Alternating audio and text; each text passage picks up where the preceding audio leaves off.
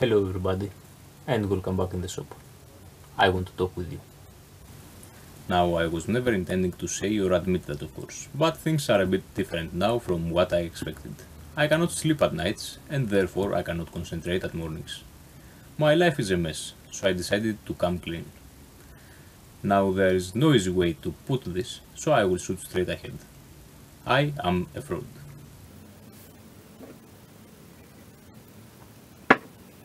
I tricked you into believing that this machine runs on Marlin, just to get your attention and make you believe it is open source, it is awesome, and I am a small tiny part of this great community out there, and all those cool stuff. While in reality, it runs on Mach 3. There.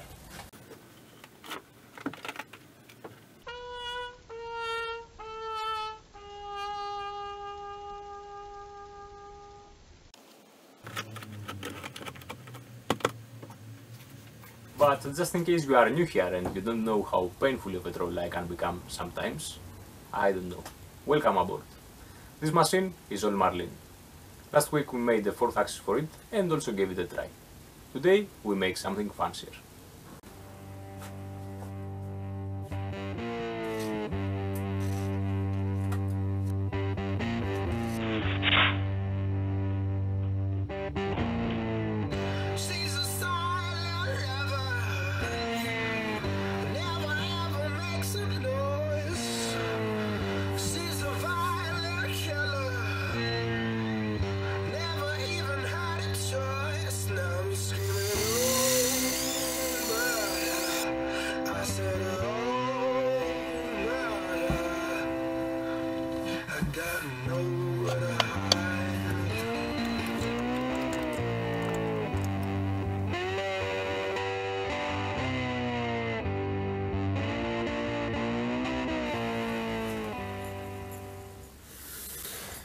Okay, we have some round pieces of stock, and we are ready to roll.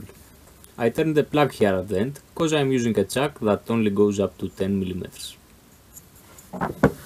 Now, as you may know already, in order to perform any kind of CNC operation, you need a piece of Gcode.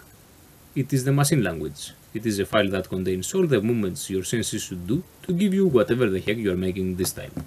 And when it comes to acquiring your Gcode, there are pretty much just two options. Either you have balls of steel and tons of time and you go make it yourself.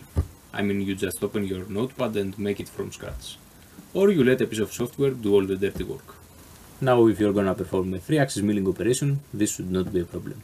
There are plenty of awesome pieces of software out there where you could easily get your code. But you know, we kinda have 4 of them now. And this can be a problem. And it's not that I don't have the balls of steel. They are there. But I'm a little bit short on time. I'm not saying that there aren't CAM programs which can handle 4 or 5 or whatever number of axis machining, but the cheapest one of them would probably cost right about the same as this CNC machine. And the drill press, the lathe, and this heater, all the paint, and my right kidney. But you know, this is a hobby to me, and I'm also kinda lazy, and I'd prefer to keep both my kidneys. So I will now get rid of the 4th axis setup. Thanks for watching and have a nice one. Nah, don't worry. There are ways around this. Let's have a look. Now the way we are gonna use here today is exactly that, around this. We will take an ordinary piece of Gcode, I mean a flat one, 3-axis milling, and we are gonna wrap this around our cylinder. Here I have my piece of Gcode, which I used easel to make. It is a tiki mask, and it is a complete piece of Gcode. So if I use that as it is right now, I could carve that mask on a board, like this one. That's typical stuff. Now we need to wrap this around the cylinder. And here comes an awesome guy named Scorch, and his site scorchworks.com. From there you can download this tool that he developed, named Gcode Reaper, and using this you could do quite a lot of useful stuff, but amongst them there is also what we are after here, wrapping Gcode. Using this feature you could take whatever piece of Gcode you have made with whatever CAM program you prefer and wrap it around the cylinder, with the dimensions of your liking. There.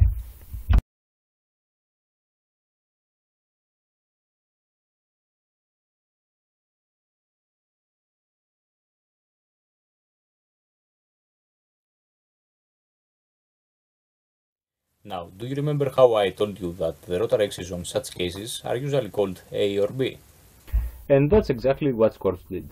So in my case, where my rotary sits perpendicular to my x-axis, I'd choose this option here, Y to A-axis. I'd hit this button to generate and save my wrapped Gcode, and I would end up with a file full of orders for the A-axis to move. But my A in this case is called E, as we saw earlier. So once again we have a problem, and this time there are three solutions. First one, you open the wrapped Gcode file we just generated and you replace every A you find in there with an E. But this is not fun. Second one, you modify your Marlin version to rename the rotary from E to A. And while this should not be hard to do, it may take some time. I can only imagine how many compiling errors you would have until you find every last E written in there. Option 3. This one involves another awesome guy, Leo69. He made MP-CNC. If you have a look on my screen, again this is Scorch's program, but this time there are also some options referring to us, guys with a fourth axis named E. Marlin guys. I'm going with this one, Y to E. And the reason you can find these extra options in this version of Gcode Reaper is written up there on the header. Gcode Reaper version 0.11 modification for MP-CNC by Leo69. So Leo, having some skills on coding in Python, and trying himself to squeeze a meal out of a Marlin setup, modified Scorch's program to give us those extra options. If you ever watch this, thank you both guys, I really appreciate that. Now let's make our code.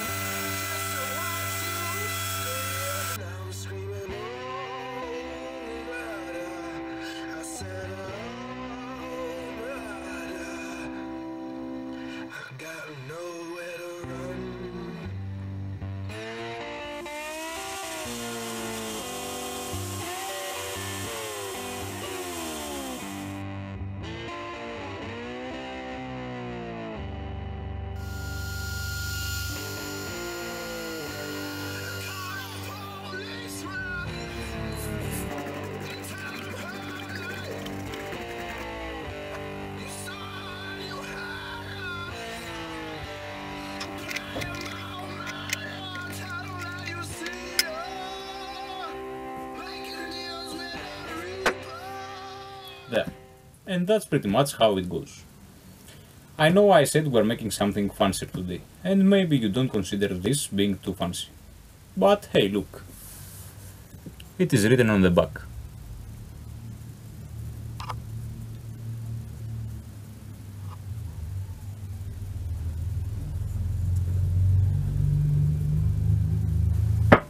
Using a V-carve to put this image up there would look much better, but given that I mounted the chuck directly to my stepper, and I'm not using any reduction at all, I'm a little bit short on torque. And I decided to play it safe. Using those bits can give you quite some load. Another thing that you may have noticed is this one. Using this approach, wrapping your flat Gcode gives you an operation that is not really a 4-axis one. Our Y never moved while making this, but you know, kidneys.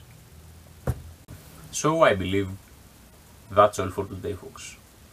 Any links on the software used here you can find in the video description. Until next time, thank you all for being here and have a nice one.